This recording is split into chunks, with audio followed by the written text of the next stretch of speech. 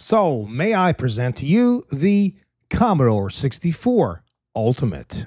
Oh my goodness, this brings me back. I had one of these, not this one in particular, but in probably 1984, 83, 84, I had a Commodore 64. I had the floppy drive. I had it all.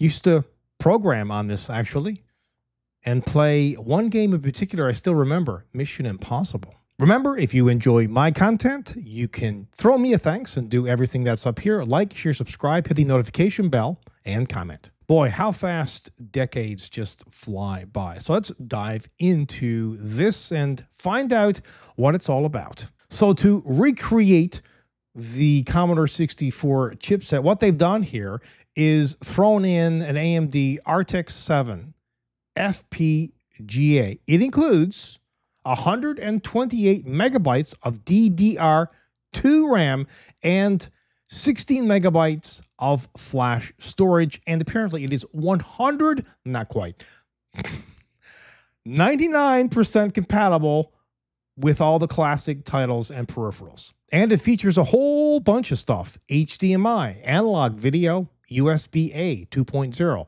USB-C, a 3.5 millimeter audio jack, optical as well, Ethernet, a Wi-Fi, microSD, joystick ports, and cassette disk drive connectors. And apparently it comes with a 64 gigabyte USB stick preloaded with 50 plus licensed games. Now, the standard version of this will cost $299 US. There's a Starlight model of this.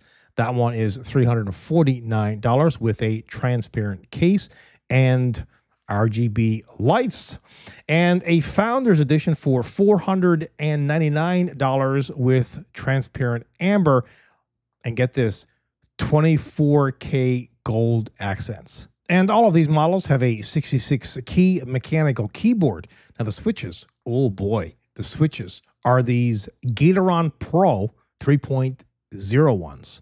Now, what do you think about this? Do you think it's awesome, or maybe you just think it's absolutely ridiculous? Commodore 64, let it go. It's in the past.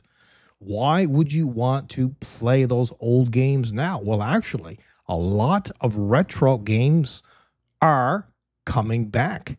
They're making an appearance, like, for example, on portable units like the Steam Deck. People are still playing and still loving old retro stuff like this, and certainly playing retro games.